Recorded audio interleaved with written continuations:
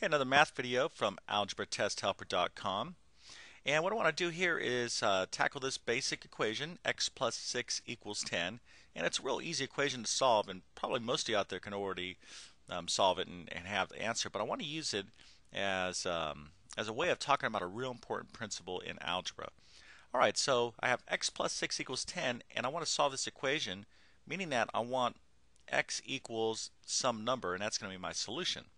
But right now I have x plus 6 equals 10.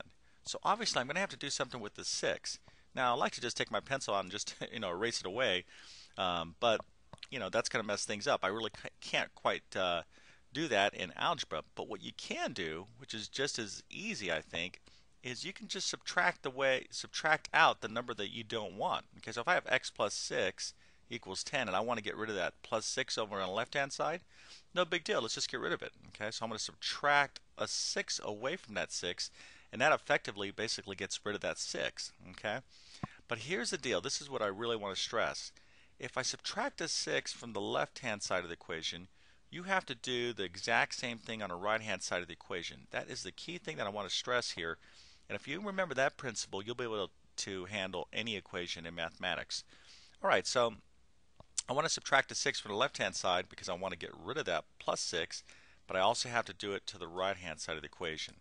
All right, and for those of you out there that are familiar with this step, okay, and you like to show it this way, x plus 6, and you're going to show us minus 6 like so, okay, subtracting 6 from both sides of the equation in a more horizontal format.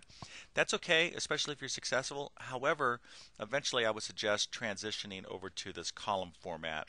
I've been doing this for a long time, and as you're, as you start progressing and you deal with more challenging equations, you're going to find out that working in columns is much easier. All right, so we have x plus 6 equals 10, and I'm subtracting 6 from both sides, and you kind of notice how I have all this, the negative 6 is lined up nice and orderly under these columns. Okay, so you want to draw a little line like that.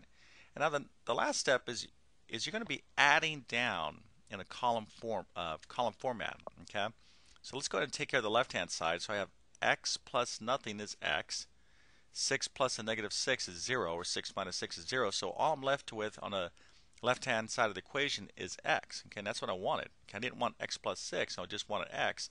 So I accomplished my my mission there. On the right hand side I have 10 plus a negative 6, or 10 minus 6, and that's 4. Okay, so x equals 4 is your solution, but that's a real easy problem to solve. But the key thing here, okay, that I'll keep reinforcing in other videos, is that when you're dealing with an equation, you can change it in any way you want. Okay, you can add numbers to an equation, subtract numbers, multiply by numbers, divide by numbers. It's fine. You can do anything you want to an equation as long as you do the exact same thing to both sides. That's the key thing to remember.